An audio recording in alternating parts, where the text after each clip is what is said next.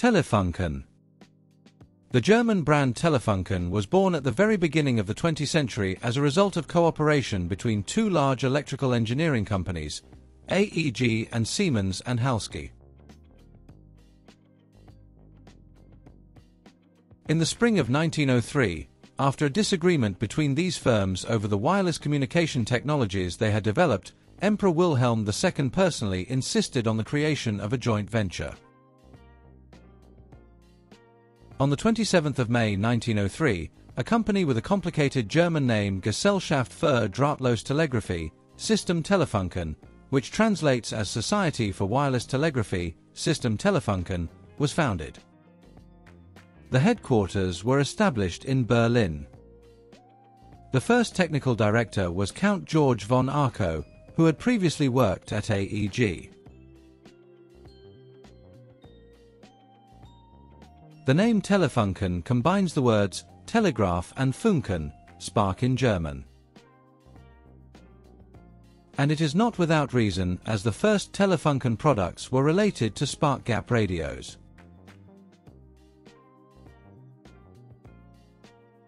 From the very beginning, Telefunken specialized in wireless communication equipment, radio telegraphy, for both civil and military applications. By World War I, the company had already deployed the world's first global radio communication network, competing with the British company Marconi. Telefunken supplied the German Navy and Army with radio equipment, including one of the first navigation radio systems for Zeppelin airships. For example, from 1908, the Telefunken compass transmitter helped airships navigate over the North Sea in all weathers. In 1912, Telefunken built a major radio station in the United States at Seaville, New York, capable of transmitting messages across the Atlantic to a station in Norren, Germany. Such achievements quickly established Telefunken's reputation as one of the world leaders in radio electronics. After the First World War, Telefunken did not slow down its development. In 1923, the company officially changed its name to the abbreviated Telefunken, Gesellschaft für Drahtlose Telegraphy.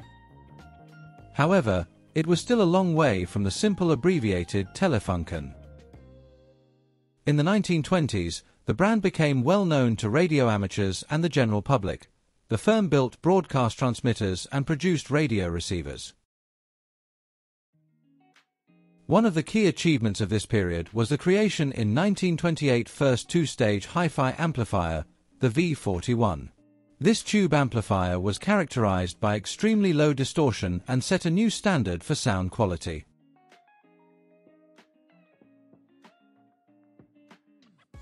Building on its success, Telefunken continued to improve audio technology. For example, by 1950, the V72 amplifier was introduced, which was later used in recording. For example, these modules were used in the Abbey Road console on which the Beatles recorded their early albums.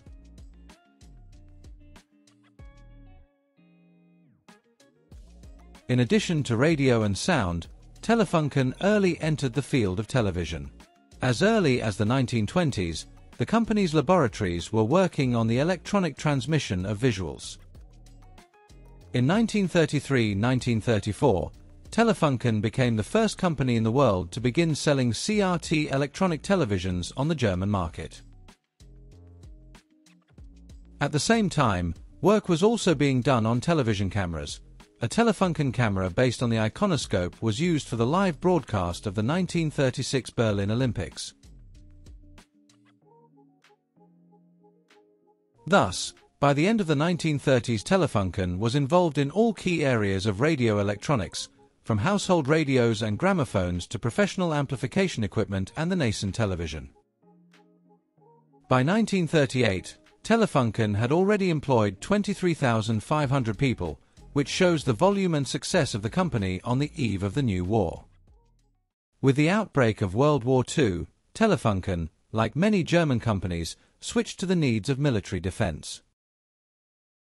In 1941, Siemens' share of Telefunken's capital was bought out and the firm became a wholly owned subsidiary of AEG, although cooperation with Siemens on a number of technologies continued. During the war, Telefunken remained the leading developer and manufacturer of military electronic communication, radar, and radio control systems.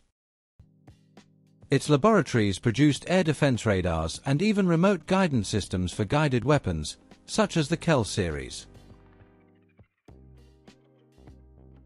Telefunken became one of the Third Reich centers of high-tech research, also producing vacuum radio tubes, radio transmitters, and receivers. However, the war also caused enormous damage to the company itself. Telefunken's factories suffered repeatedly from Allied bombing, and production had to be evacuated from Berlin to the east of Germany, in Thuringia, Saxony, and Silesia. Many factories ended up in the Soviet and Polish zones of influence and were lost. Telefunken's Berlin headquarters burned down during wartime. By the time Germany surrendered, Telefunken's fate hung in the balance. Some key facilities had been destroyed or removed as reparations, staff had been dispersed, and ties with parent AEG had been severed.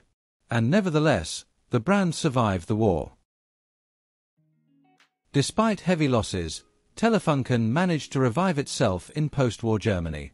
Fatefully, one of the main pre-war factories, in Berlin's Zehlendorf district, was in the American sector and survived. As early as the late 1940s, Telefunken restarted production of radio equipment, and in the early 1950s moved its headquarters to West Berlin. The company had to abandon the military theme and concentrate on the production of household appliances. Thus, Telefunken began to produce car radios, which were equipped even with prestigious Mercedes-Benz cars of the early 1950s. Under the Telefunken brand, home radios, loudspeakers, and the first mass-produced tape recorders were produced. West German families highly appreciated the sound quality of Telefunken, its tube radios, for example, popular models of the late 50s operette and opus, set the standard for hi-fi in the era before the advent of transistors.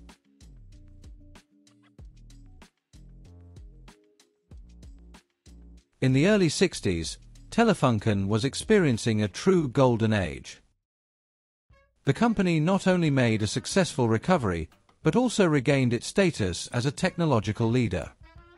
Telefunken is credited with introducing FM radio broadcasting in Europe. Even before the war, the company's engineers experimented with frequency modulation, and after 1945 Telefunken actively developed the FM network, becoming in fact the pioneer of this broadcasting technology. In 1955, the company changed its legal form to Telefunken GmbH and in 1963 to the joint stock company Telefunken AG, reflecting the company's growth and overall business development. One of Telefunken's greatest achievements of that period was the invention of the PAL color television system. Company engineer Walter Bruch presented the PAL standard to the European Broadcasting Union in 1963. And from 1967 PAL was adopted in the Federal Republic of Germany and soon became the dominant color television standard in Europe, Asia, and other parts of the world. Almost all countries except France and the USSR, where other systems were chosen, switched to PAL, which brought Telefunken worldwide prestige in the television industry. Commercial successes kept pace with technological successes. By the turn of the 1960s and 70s, Telefunken factories had produced the 2 millionth tape recorder, Magnetophone series bobbin recorder, and the 10 millionth television set, black and white.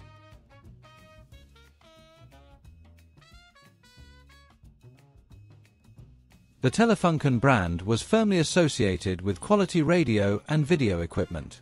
Not only radio and TV receivers, but also stereos, loudspeakers, record players, and later cassette recorders were produced under this brand. The company's audio equipment was a serious division. It got to the point that in the 70s Telefunken even created its own noise reduction systems for sound recording, Telcom C4, Highcom and others, competing with Dolby.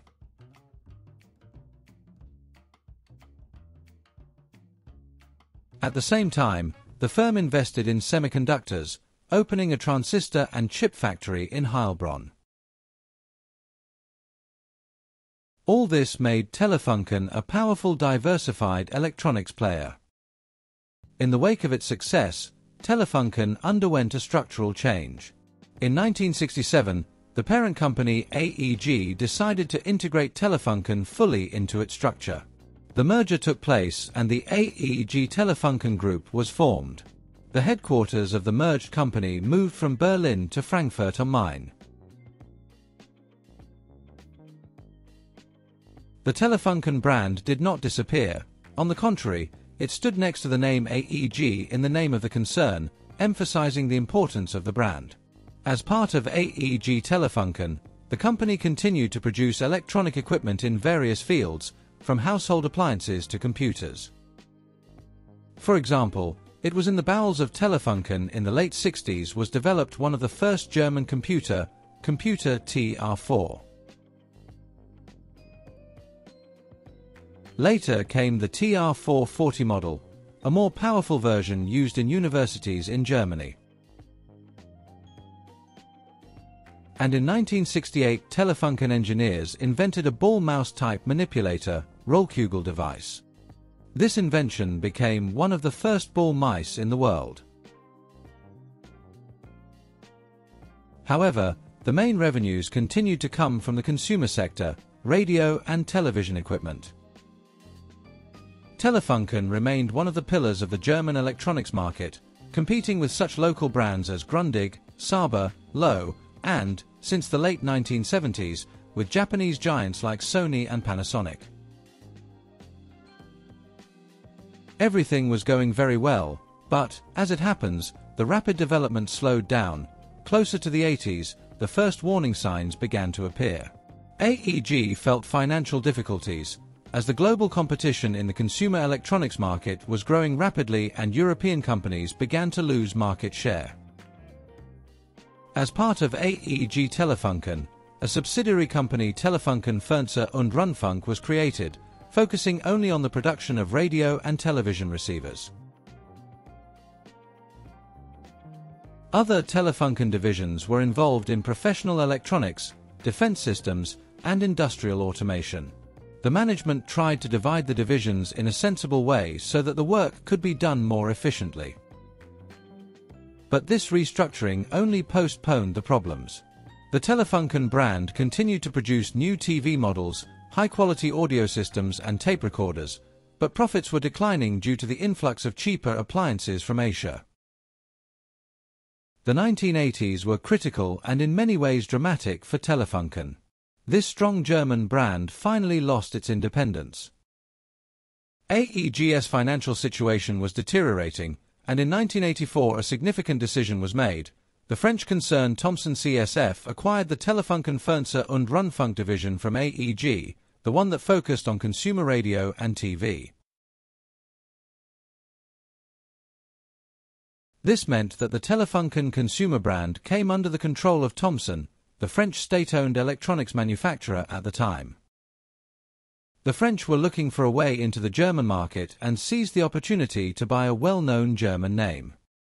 The Telefunken takeover came shortly after Thomson's failed attempt to acquire Grundig, and resonated in Germany.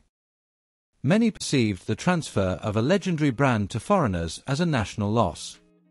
Unfortunately, the fears proved to be justified. After 1984, Telefunken actually stopped its own development and production in Germany. The Thomson concern was primarily interested in Telefunken's trademark and distribution network. Telefunken still produced TVs and consumer electronics under the trademark Telefunken for some time in those years, but it was already unified with other Thomson brands. The French owner organized business optimization, reduced staff in Germany, and the legendary Telefunken factories in Berlin closed one after another. At the same time, the parent concern AEG, having lost its key consumer assets, did not last long. Its remnants were absorbed by Daimler-Benz in 1985. The name AEG Telefunken was shortened to simply AEG, and then disappeared from the stock exchanges altogether. Thus, by the end of the 1980s, the Telefunken company ceased to exist as an independent manufacturer of consumer electronics. It should be noted that the name Telefunken continued to live as a trademark in other segments. As part of AEG, there was a semiconductor division, Telefunken Microelectronics, later Temic, which produced microchips, but it too was acquired by Atmel in 1998.